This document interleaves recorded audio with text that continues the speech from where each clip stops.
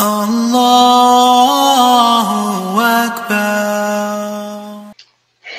Assalamu alaikum wa rahmatullahi wa barakatuh. Welcome back, everyone. Alhamdulillah, we have an exciting new session. Now I would like to introduce our next speaker. And the topic is Quran-tine, recipe for your heart. I understand many of you have heard this joke already, and it's starting to become tiring. But the content here will be very beneficial. And on the plus side, Dr. Asif Hirani has a lot of good jokes for you in his talk as well. Dr. Asif Hirani completed his master's and his PhD in Islamic Studies and Tafsir and Ulum al-Quran. He currently serves as a resident scholar of the Worcester Islamic Center near Boston, Massachusetts, as well as a murabbi and guide for young Muslims, YM and ICNA-ILF. And I would like to hand it over to Dr. Asif Hirani. Assalamu alaikum wa rahmatullah. Bismillah, alhamdulillah, salatu wassalamu ala rasulillah wa ala alihi wa sahbihi wa ala amma ba'd. اعلموا أن الله يحيي الأرض بعد موتها قد بينا لكم الآيات لعلكم تعقلون رب اشرح لي صدري ويسر لي أمري واحلل عقدة من لساني يفقهوا قولي واجعل لي وزيرا من أهلي آمين يا رب العالمين. First of all, I would like to begin by praising Allah subhanahu wa ta'ala and to ask his protection from this coronavirus and all other evils. Ameen ya Rab. Jazakallah khairan to Sheikh Abdurrahman Khan for a beautiful reminder. He's our Sheikh, our Murabbi, our Muhsin.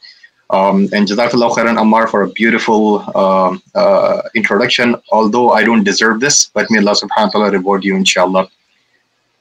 Just a few disclaimers before we can start. I just want to share 3 points today. But before sharing those 3 points, I just want to give you 3 disclaimers.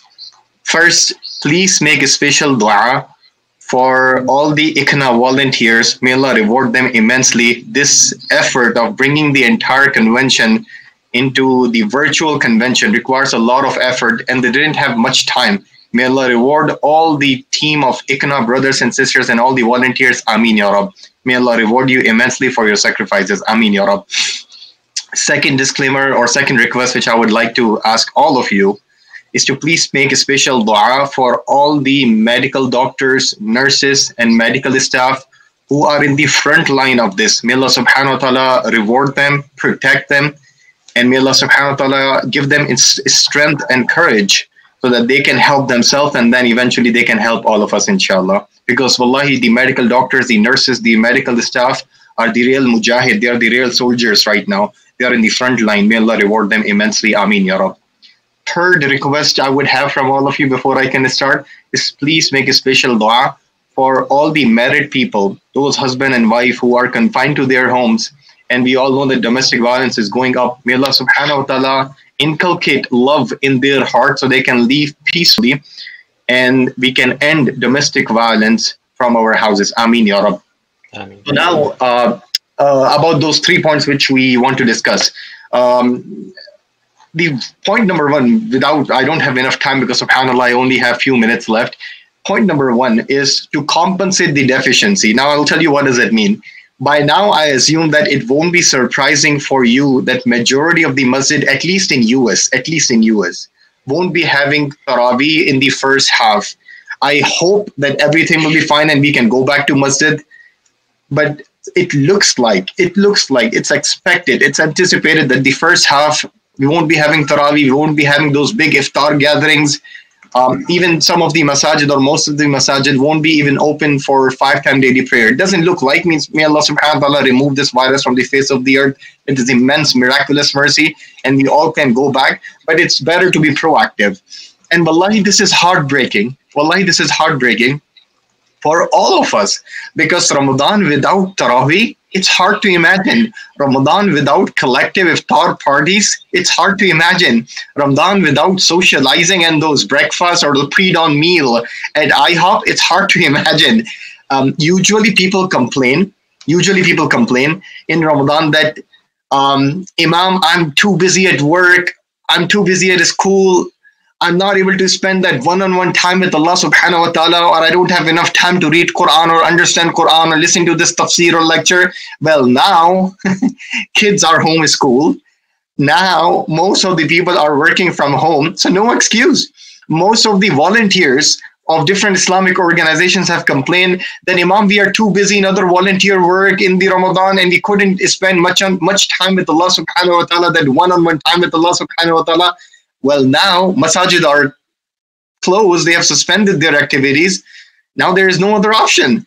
Some sisters who live in a very big family, they have complained that we have to cook lavish iftar because they are having big iftar parties every other day. They said we don't have time, one-on-one time with Allah subhanahu wa ta'ala. Now all of that is abolished. There is no excuse. Now you are not going anywhere. No one is coming to your house. And all you have is one-on-one time with Allah subhanahu wa ta'ala. We should make a commitment to ourselves and be optimistic that we will gonna make this Ramadan one of the most amazing Ramadan of our life. Although there is every reason to think negatively about this coronavirus, but the one positive which I can see right now, it have given me the potentially the most beautiful Ramadan where I can have that one-on-one relationship with Allah subhanahu wa ta'ala. In terms of Taraweeh, I know that this is not the fiqh class, this is just the reflection reminder time. Even though majority of the scholars of the Ummah agree that in regular circumstances that Taraweeh should be prayed in masjid, but the minority group of scholars actually have said that even in certain occasions Taraweeh at home is better. And they said that actually فَأَمَّا قِيَامُ شَهْرُ رَمَضَانَ فَصَلَاةُ الْمُنْفَرِدِ أَحَبُّ إِلَيَّ مِنْ. Imam Malik was reported to said that if Taraweeh will make your iman stronger if you're praying at home individually, and if by praying individually, if your iman will become strong, then praying Taraweeh individually is better. So the point is that they had this disagreement. Nowadays, we are confined to follow this opinion because we are confined to our home. So I would recommend to all of you, including myself, turn your home into masajid if you haven't done already. Have Taraweeh at your home. If you are married, living with family, pray 4, 6, 8, 20, 36, whatever is easy for you. Read whatever is easy for you. Most of these scholars have given permission to open the Mus'haf during the Taraweeh. Whatever is easy for you, but do not miss Taraweeh at home. If you are alone, pray individually. If you want to change time, the best time for Taraweeh is actually the Tahajjud prayer. So if you want to sleep early after Isha and wake up 1 or 2 hours before, that's also beautiful. But do not miss this opportunity. We all have to be the Imam. We all have to compensate the deficiency. As I said, this is point number 1. Compensate the deficiency. Talk to Allah subhanahu wa ta'ala. You're not going to masjid in the first half now. Try to spend some time alone with Allah subhanahu wa ta'ala in asking dua in your own language, talking to Him, accepting your mistakes, crying to Allah subhanahu wa ta'ala. Inshallah, Allah subhanahu wa ta'ala will be to remove your hardships, inshallah. Start your own khatara and halaqah. If you are in a family, every day you should discuss stories of prophets with your family and with your kids.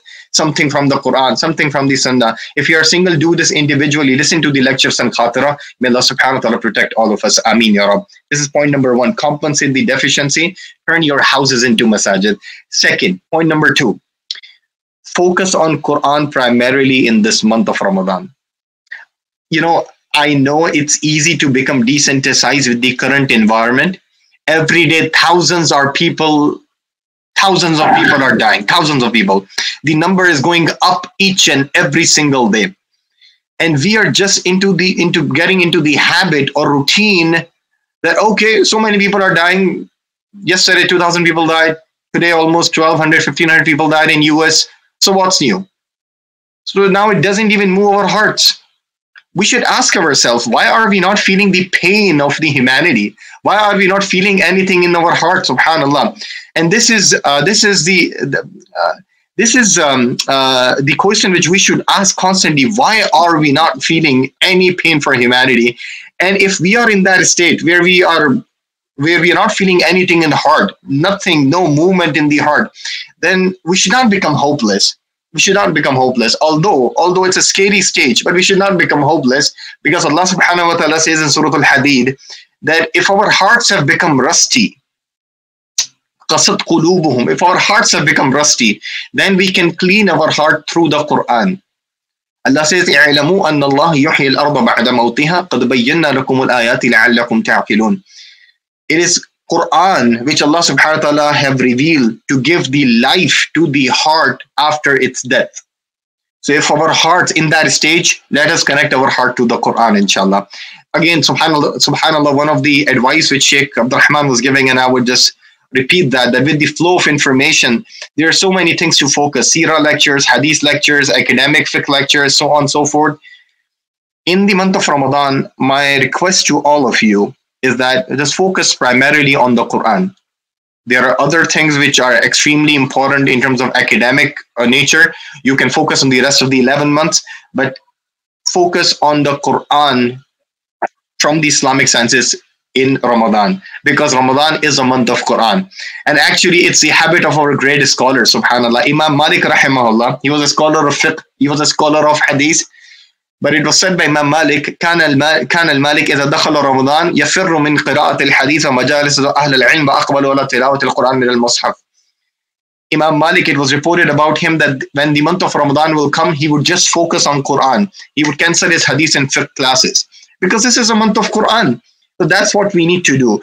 Tajweed, recitation, even understanding. If you recite the Quran without understanding a single word, it won't change your life. You will get the reward, you will get the inspiration, you won't be able to get intellectual, emotional guidance. Understand the Quran, listen to the tafsir, listen to the translations, or read the translation and tafsir by yourself. Make a commitment that apart from recitation, apart from understanding, whatever I will understand from the Quran, I will going to implement. There is no disagreement on the Quranic text.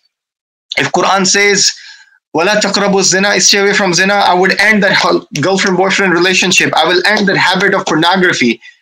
I will end that. فَاجْتَنِبُوا عَنِ الْخَمْرِ, I will stop drinking, stop taking drugs. Make a commitment. Make a commitment that whatever I'll understand from the Quran, I will implement it from the day one.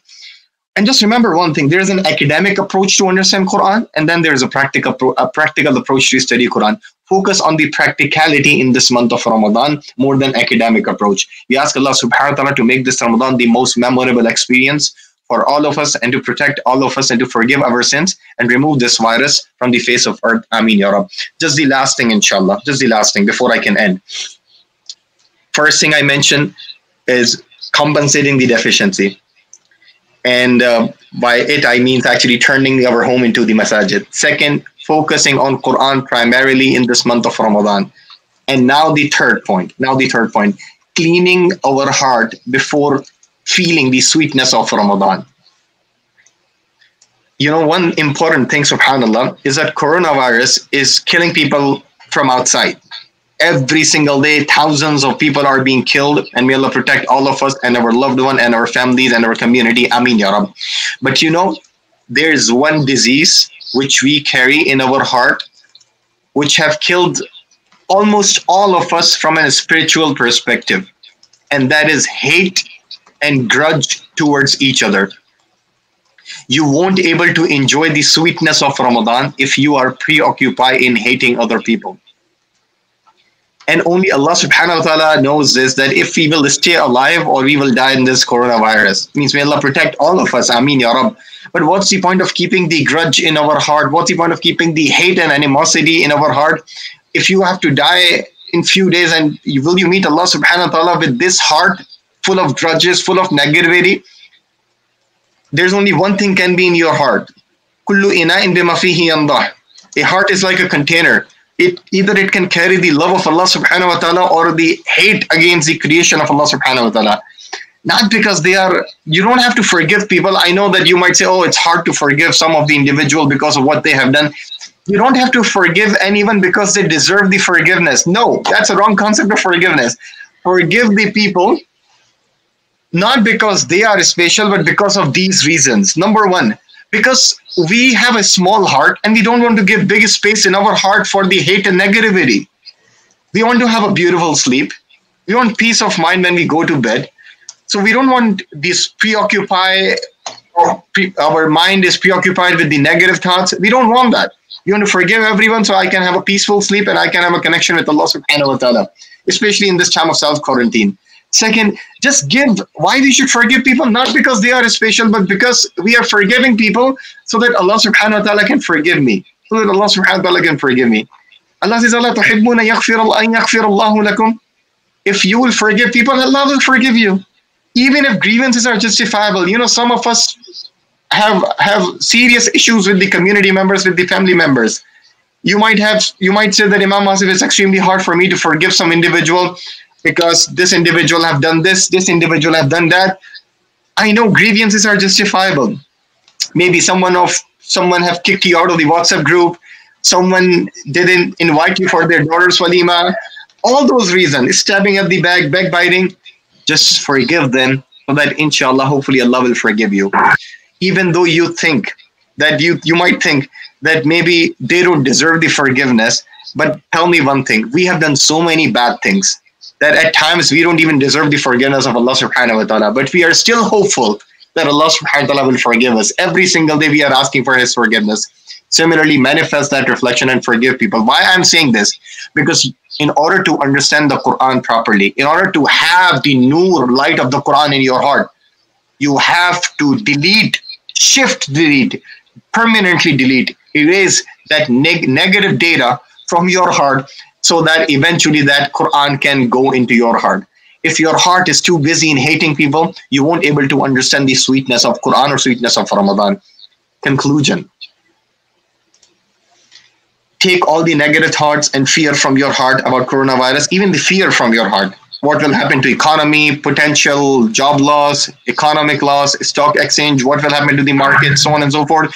We as a Muslim should know our check is not coming from Wall Street. Allah subhanahu wa ta'ala is our Razik. Yes, we should do whatever is good for us. We should seek the consult. We should consult the people who know about the economy and so on and so forth. But at the end of the day, this negativity, this fear can kill us from inside. May Allah subhanahu wa ta'ala protect all of us and may we have the most amazing Ramadan and life-changing Ramadan of our life.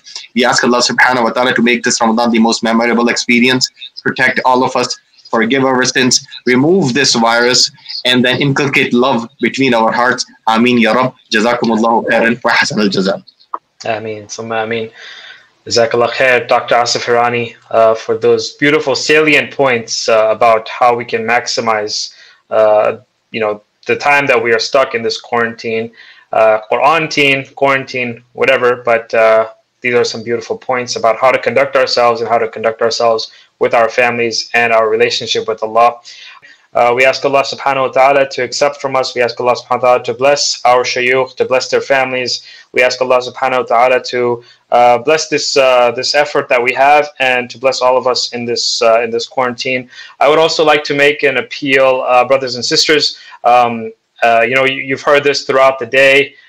Please go to ICNA.org/donate. There's going to be some more information about the work that ICNA is doing, and as our teachers mentioned, that this is a time where we can serve Allah subhanahu wa ta'ala.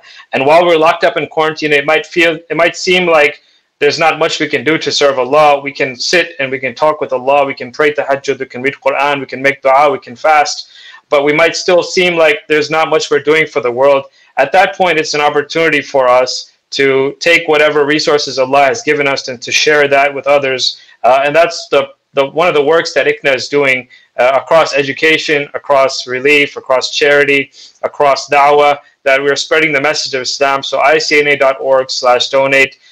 Jazakallah khair. Thank you so much. Assalamu alaikum wa rahmatullahi wa barakatuh.